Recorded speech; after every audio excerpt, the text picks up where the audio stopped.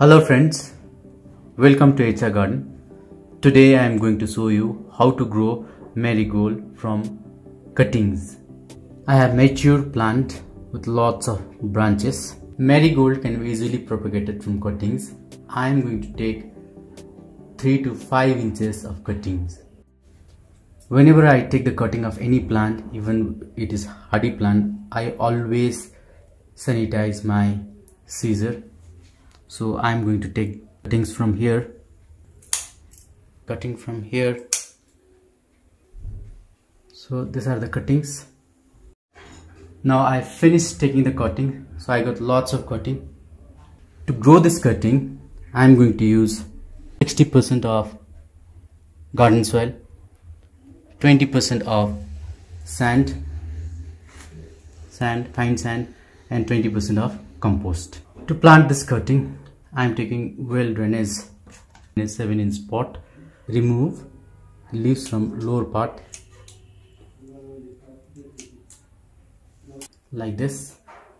Size of pot depends upon the number of cutting. I have finished removing the leaves from lower part. Now it is easy for me to plant this. Keeping a gap of 2 inches, I am going to make a hole with a pen. You can use any gardening tool. You can use rooting hormone also. Marigold plant propagate very easily and produces root very easily, so I am not going to use any rooting hormone. Now I am going to place this in this hole and gently cover this with same potting mixture. You can use aloe vera gel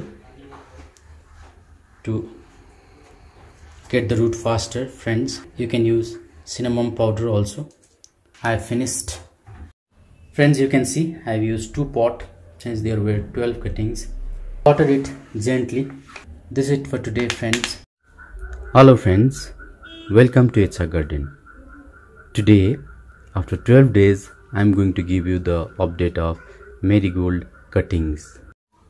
So friends, today after 12 days, I am going to check my marigold cutting. I can easily pull out this. Today is exactly 12 days. You can see root has come. So in 12 days you can easily grow marigold from cutting. So this is it for today, friends. Next update I'll give you next video. Keep planting, take care of yourself. Please like, comment, share and subscribe. Thank you for watching HR Garden.